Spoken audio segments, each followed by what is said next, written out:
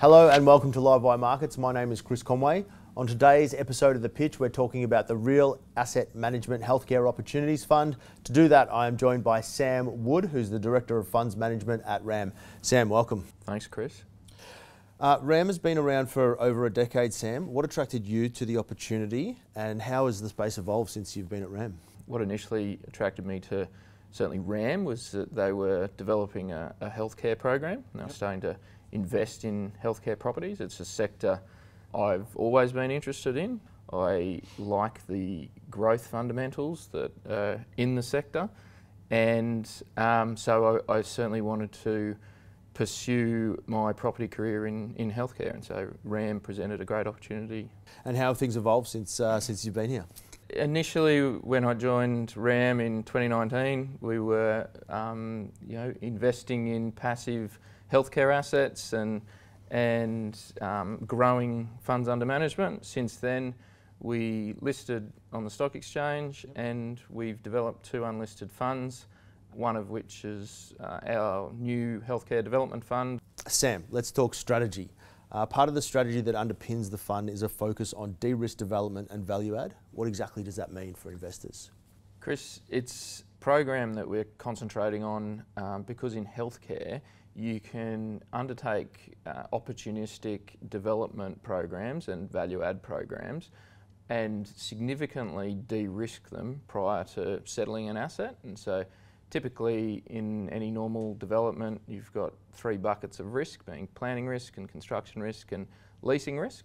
In healthcare, by partnering with our operators and choosing the right real estate asset, you can significantly de-risk the development opportunity or the value add opportunity by committing the anchor tenant prior to settling on the property and also getting the necessary planning approvals prior to settling on the property. So it's a sector that is very relationship based, and that's certainly RAM's approach. Key to our program is establishing and maintaining really good relationships with our operators and identifying assets that suit their growth strategies. Sam, just a follow-up question if I may.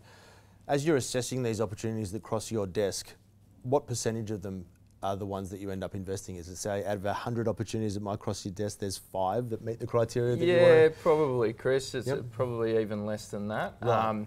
I think going back to partnering with our operators, we understand what makes them tick, we understand what assets are important. A key characteristic in healthcare at the moment is access to the healthcare workforce. That's what a major constraint in healthcare and new opportunities are, is the healthcare workforce. And so by locating new healthcare assets close to the residing workforce, it creates a good opportunity for our operators to open successful healthcare facilities. Sam, just a note there as well. How is that workforce moving around? I imagine it doesn't stay in the same place all the time. Do you have to stay on top of that? Yeah, absolutely, Chris. So we've invested heavily in data systems, mapping the workforce, mapping both the specialists by subsector category. A key constraint at the moment is a shortage of nursing, and so typically specialists and nurses don't live in the same location. However, we're concentrating on identifying opportunities between the workforce of the specialists and the nursing community to make sure that that asset has access to both ends of the spectrum for the workforce. Fascinating, Sam. It's like everything, big data is driving big investment decisions, isn't it? Absolutely, yeah. And it's there's so much opportunity for data to drive those location decisions in healthcare real estate. It hasn't been done exceptionally well to date, so there is enormous opportunity to identify these underserviced catchments for sure. Sam, let's talk about an investment opportunity in the portfolio right now that brings those factors that we were just talking to life. What have you got going on at the moment?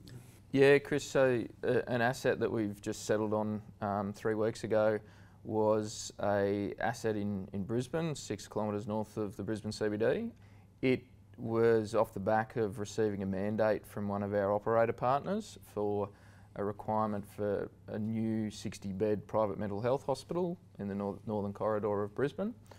We went about and identified 3 assets, and with the operating partner worked through the details of those assets and selected the one that best suited them and also fit with our investment criteria. We optioned that site up and made it a condition to get a material change of use to private hospital.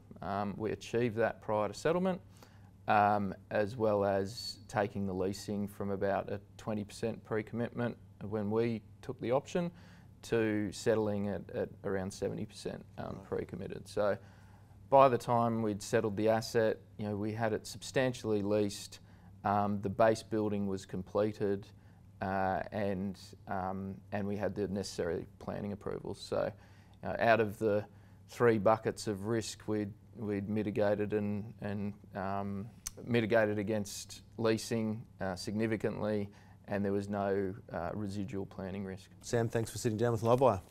My pleasure, Chris. Thanks very much for having me. If you enjoyed that episode of The Pitch as much as I did, make sure to give it a like, and don't forget to follow our YouTube channel because we're adding lots of great content every single week.